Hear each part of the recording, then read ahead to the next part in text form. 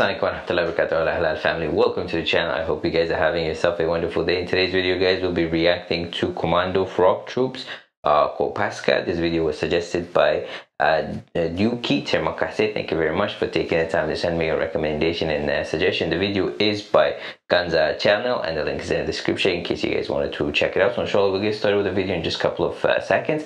At the end of the video, I'll share with you guys my observation and reaction. So if you want to see that, then please stay until the end of the videos.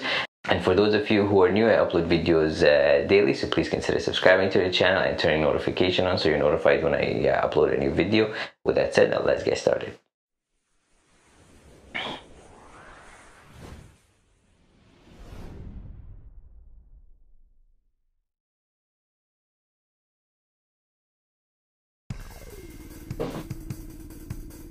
They're called the Frog Troop, Kopaska.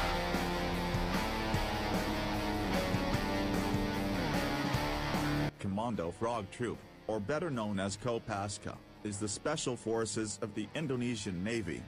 The motto of this corps is Tan Hanawana Tan Serna, which means there are no insurmountable obstacles. This corps was officially founded on March 31, 1962. By the then President of Indonesia, Sukarno, to assist him in the Irian Jaya issue.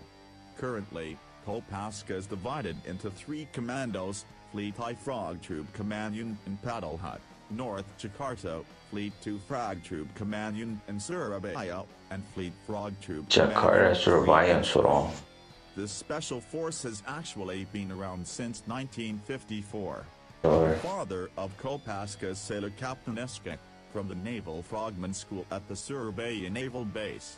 The main tasks of those troops are underwater detonation, demolition, including sabotage, covert assault of enemy ships, and sabotage of enemy bases, soulless torpedoes, kamikaze, destruction of underwater installations, reconnaissance, preparation of landing beaches, for larger amphibious operations, and at sea, maritime counterterrorism. If not being assigned to an operation, the detachment team of Paska can be assigned to become VIP personal bodyguards, such as the President and Vice President of Indonesia. Big cool. Kopaska's education begins with indoctrination and exceptional physical training to achieve specialized skills in diving and underwater combat. Underwater combat? What? 1.5 months ended with Hell Week, which was very draining of mind and energy, because the students, both officers, non-commissioned officers and enlisted men, were pushed out regardless of rank, caste, according to Special Forces standards. They are always surprised by sudden and unexpected activities, such as sea swimming in the dark of the night, rubber boat gymnastics, and rowing.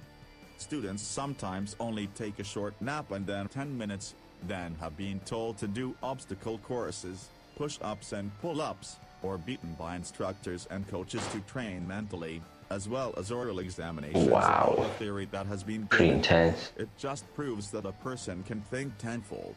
10 minutes of sleep under physical and mental stress.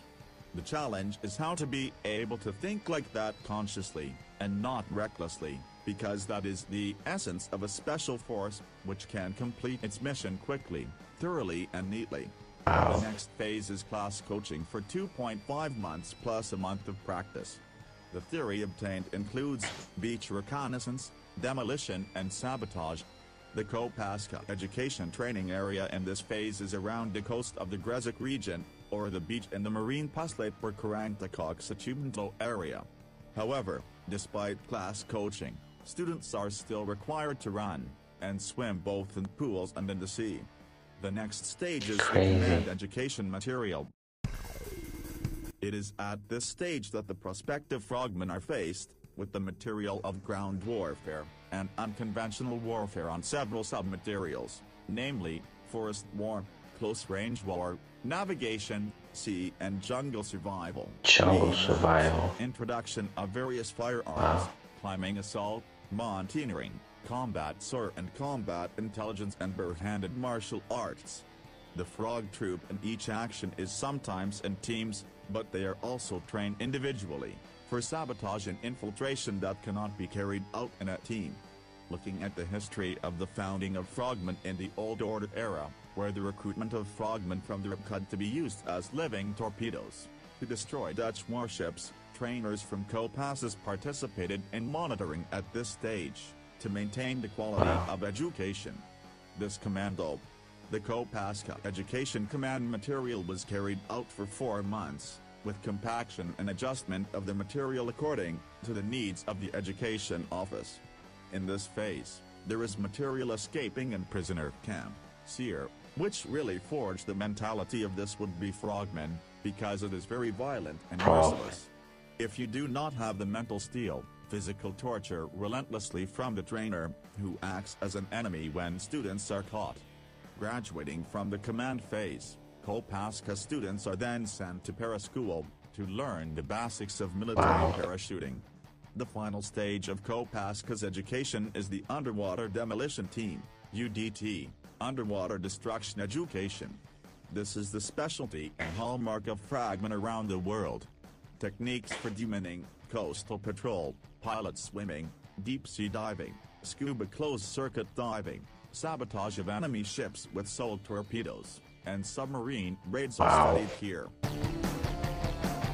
Operations that have been carried out by Kopaska, among others: carry out various special operations, intelligence, Indonesian National Army and Indonesian Navy.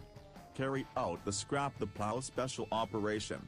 Carry out the Lusitania Expresso Special Operation. Indonesian Marine Anti-Piracy Unit. Hunt for pirates in the Malacca Strait, Sunda Strait, Bangka Belitung. Pirates hunt in eastern Indonesia. VIP and VIP security, non-aligned summit, Bali Democracy Forum, etc. Security block Ambalat, Karantanarang. Safeguarding vital objects offshore oil rig. Latmo Malindo Malaysia and Indonesia, exercise with Pascal TLDM, in maritime interdiction operation. Latma Pondu Odex with Republic of Singapore, Navy Naval Diving Unit, RSNNDU, alternating Singapore and Indonesia. Latma Minex with the Republic of Singapore Navy. Latma CE Eagle with the Republic of Singapore Navy. Latma MEX, DiveX with the Naval Art Team, from 25 Asia-Pacific countries in Asia-Pacific. Latma Flash Iron, SEALX, with U.S. Navy SEAL U.S. Navy. Latma Balance Iron, with U.S. Army Airborne and Ranger U.S. Army. Various series of USPACOM training programs, Naval Engagement Activity, NE, Subject Matter Expert Exchange, SME, Peace Support Initiative Operation, POI, etc. Various UN Peacekeeping Operation Training Series, Conquest, Mongolia, Garuda Shield, Indonesia, Cobra Gold, Thailand USPACOM Global Positive Operation Initiative, POI, UNMOC, UNSOC, SOIC, Trainer, taught, ADF Warfare Center UNMOC and CIMIC, Australia, UNCO ITS in Jakarta. Various UN missions, UNMO, UNOMIG, Darfur, Sudan, South Sudan, Sudan, UNMIS, South Sudan, UNMIB, Bosnia and Herzegovina, Lebanon, Congo, UN Staff, Lebanon, Congo, UN Contingent, Indo-Macbad, Lebanon, Force Protection Koi, Lebanon, Enquires, Congo. Mission of the Red and White Task Force in Somalia to release MV Signer Kudasor missions, Silk Air, AirAsia, Tsunamis. Wow, mashallah, these guys are, I guess, probably the best of the best. They call the frogman. Makes sense to me now because they do a lot of activities in the water, like they said, you know, basically, looking after or destroying submarines and boats, and, basically trying to protect the coast of Indonesia. And at the same time, if they're not doing that, they're protecting VIPs like the president, the vice president, and they do training with Malaysia as well as Singapore and 25 other Asian countries. And they've been in a lot of different operations, they said in Iraq, Sudan, South Sudan, Darfur, Congo, and they also do search and rescue. They mentioned the Aceh tsunami and a couple of other ones. So these guys are pretty busy, and at one point I think they said that they basically keep them pretty busy and intense, and they only get like 10 minutes of break, and then the trainer wakes them up and gets them to do push-ups and other activities.